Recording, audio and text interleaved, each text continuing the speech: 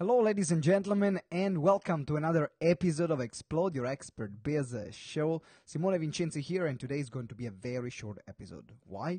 Because I have a webinar that I have to start in about 20 minutes, but I decided to do this episode anyway, no matter what. In particular, because we are live on my Facebook page, Simone Vincenzi, like every Tuesday. Today, a bit later than usual, but I made it. I managed to make it. So today I wanted to talk about selling because we released episode 111 with Lenka Lutonska about the energetic selling method. If you haven't listened to this episode, make sure that you listen to it right now. Well, not right now. As soon as we finish, listen to this one because it is very powerful and it shows you a great methodology to sell. So now what I wanted to share with you are three things that I use to skyrocket my conversion when selling. So these are three things I've learned that are really important when you're selling one-to-one or one-to-many. First of all, there is something called handling objection up front, preempting objection. That's the first technique. What do I mean about this? Now, you will know that there are going to be some questions that your clients will have or some concern that will prevent them to buy. Some people might say, "Ooh, I don't have enough time." Some people might say, "Ooh, I don't have enough money." Some people might say, "Ooh, I don't see the value." Some people might say, "Ooh, I need to ask to my partner."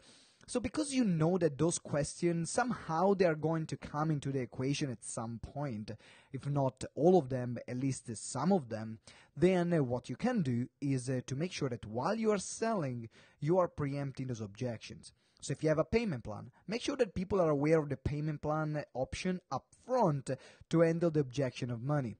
If there is, for example, a way that to give them more time, then it can handle immediately the objection, "I don't have enough time to go through it." If they have, for example, a question about, you know that a lot of your clients, they're always saying, "I need to ask my husband," or "I need to ask my wife," then put a story of a moment of a person that they decided to take a decision themselves, or that their husband and wife were supportive and they approved that decision once it's been made. So these are small things that will make a massive difference. So tip number one is preempting objections up front. Make sure that they are there, because if you're not closing sales, that's probably one of the reasons why, one of the things that you're not doing. The other thing that you can do to skyrocket your conversion, again from the get-go, from the first time you meet these clients, is to ask them, based on this conversation, so you ask them based on the conversation that you're going to have, so you signpost, you're going to share with them what value they're going to receive in the call, then you say, so if you like what we have to offer and we see that we are a good fit moving forward together, is there anything that could stop you to moving forward today? And I would ask you at the very beginning of the conversation, after we establish rapport and I have established the agenda of the conversation. And why am I doing that? Because I know that that person might have some objections. So what if I was able to know these objections up front rather than at the very end of the conversation? Wouldn't that be more useful for me and for the clients? Absolutely yes. So that's why, on top of preempting the objection, I'm always asking them, so if we find that we are a good fit, is there something that right now you know already that could stop you from moving forward together? So some people will say, well, I need to know the price. Some people will say, well, I don't know how long it's going to take to work with you, or they don't know what results am I going to have. I don't know if you're going to be able to provide the results that I want. Then you can steer a conversation talking about those talking points. And that's very powerful. And then we have one more thing. So we said about the preempting and the objections. Then the second thing we talked about in this short interview, in this short live, is the asking the question up front about what kind of objection you might have. And then we have the last one. And the last one is always asking at least 5 times if someone wants to buy. Now, some of you might say, what? This is incredibly uncomfortable. And some of you might say, what? Just 5 times? I ask at least 10. Now, wherever you are in the spectrum, that's fine. But I found that 5 is the limit between someone giving a good answer, a positive answer, and someone getting very annoyed. Why? Because why is important to ask multiple times to work together for the business? Because a lot of times people they're looking for a leader. They're looking for someone who is not willing to give up on them.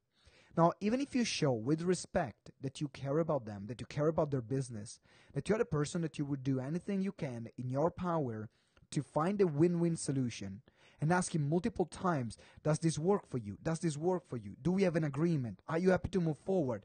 At least 5 times before you give up, and at least 5 different options before letting go of the sale, you will find that your conversion from selling will skyrocket immediately.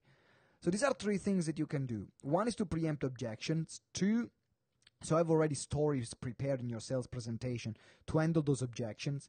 2, ask from the very beginning what kind of things could be stopping them from moving forward. And 3, always ask at least 5 times for the business. 5 different approaches and different angles for someone to say, yes, I want to work with you. So this is more about selling. I'm going to deliver a more comprehensive one, and actually on the next episode, which will be episode 113, where I'm going to deliver a solo episode again, once again. No, 113, 114, one of those, where I'm going to deliver a solo episode only on sales, and I'm going to share with you a model that we have created called the WILO model, which will help you sell massively.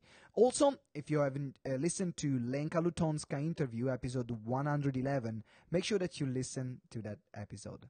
Now, if you haven't subscribed to our show, make sure you subscribe right now. And also let me know, do you like this format of a short podcast? It's something that I've never done before. All my podcast has been longer than 20, 25 minutes, 30 minutes general. So let me know. If you like it, send me an email at simone@gtex.org.uk. You can find me on Facebook at our Facebook group, Explode Your Expert Biz Community. You can find that on Facebook. And let me know, do you like that? And if yes, maybe I'll do more of these. Who knows? See you next time. Ciao.